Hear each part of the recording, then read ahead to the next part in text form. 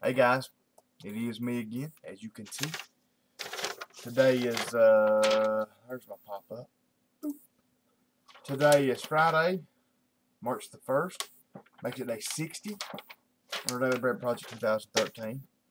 Guys, as always, it is good here tonight. Good to be here. You know, we've got a pretty good little snow going here again. So I'm just glad everything's on. Matter of fact, my DirecTV's not even in right now. Satellite reception's gone. Just because my satellite's covered with snow and I gotta knock it off. But anyway, guys, it is good to be here tonight. Trying to think if there's any significant jibber jabber. Not really. I just want to let me think. Make sure I don't have any jibber jabber. Nothing of real importance. I just want to thank Brother Richard in Seattle, man. Thank you, brother, for sending your message, checking up on me. I'm going to answer you back on the computer, but I figure you'll see this. I was going to tell you that too. And the reason I do that, guys, the reason I tell you, a lot of times I'll say your guys' username and name is because I think just using your regular name, you know, if I know it, is more personal. And the reason I say both of them is because, you know, like, well, just for instance, like with Richard there, I've got several Richards that watch me. I know of two that in Seattle Man Richard and in Mad Bad Voodoo Richard. So, you know, I kind of try to differentiate. That way when I just say, hey, Richard, this, somebody, you guys know who I'm talking about. So anyway, thank you for your message. Or again, Brother John, Jeff Chance, I'll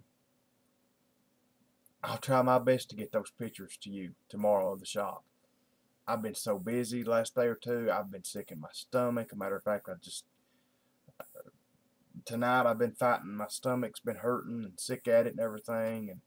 And I'll get you those pictures one way or another. If I can't find any stuck in this computer somewhere, I've got thousands and thousands and thousands of pictures and videos and stuff stuck on top of each other. And, I'm pretty sure I've got some pictures in this computer somewhere. I just got to find which file they're in, which folder. So I'll get them to you one way or another, brother. Try my best tomorrow. By Monday, anyway, I'll have them to you. So anyway, what else? I guess that's about it, guys. I need to get this video in, I guess. Get off here so I can get into bed. It's kind of late. Like I said, my stomach's bothering me, so I didn't want to not make it. So, guys, let's get to the important part tonight. And that is, of course, the Word of God. Oh, praise the Lord. Had a good enough week this week that I did get to draw a paycheck today, so I praise the Lord for that. Some people may look at that kind of goofy as me doing that, telling you guys, bragging when he does, when he don't. Anymore, especially, guys, everything we get from the Lord. I mean, everything we get from him is a blessing anyway, but I mean, he wants us to thank him for it, and I do thank him for it. And I think by telling other people you're really thanking him, you're showing your appreciation. So I do appreciate the Lord for everything he's did for us this week. So, having said that, let's go on tonight, guys. Revelation chapter 17, starting in verse 11. Whew. Trying to sweat. My aunt from Indianapolis is here with us. I don't know if she's going to go back tomorrow. She's been here about a week. They sleep in the A-frame part of the house, and it tends to stay a little cooler in there than it does back here in these bedrooms.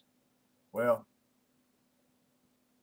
to keep that part of the house in there at 72 degrees, let's say, this part back here stays 75, 76. Well, she tends to freeze, and my other aunt that lives with us all the time tends to freeze too. So when they're here, they tend to crank the heat on up to like 75. So that puts it like 78, 79, 80 degrees back here sometimes with me, and I just burn up so bad I can't really stand it. Matter of fact, I had long handles on, long johns today at work, and when I got home a while ago, I had to shed them. I mean, it was so hot back here, I was burning up. So anyway, guys, let's get on with the video, the important part.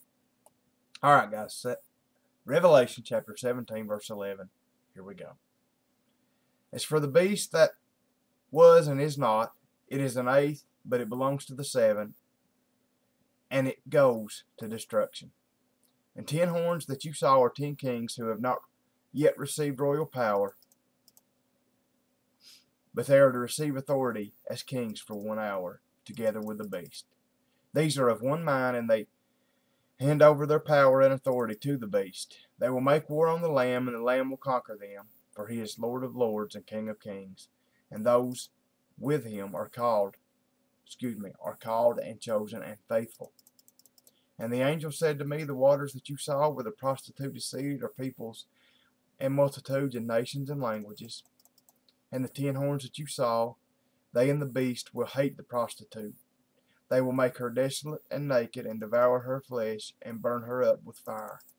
For God has put it into their hearts to carry out his purpose by being of one mind, and handing over the royal power to the beast, until the words of God are fulfilled. And the woman that you saw is a great city that has dominion over the kings of the earth. And guys, I know that that's only about 7 or 8 verses, but that's where I'm going to stop tonight, because I want to make a clean break. I don't want to go ahead and go into chapter 18, because it kind of starts something new, seeing something else, another vision from John. So, it's part of the same vision. He just kind of starts, and I saw another angel in chapter 18, I believe is how it starts. Let me see. Yep. So anyway, guys, thanks for being here tonight. As always, I love you guys. If you need to know anything, if you guys need anything, as always, let me know. Don't hesitate. Thank you guys for checking in on me. Thank you guys for not giving up on me. I love you all.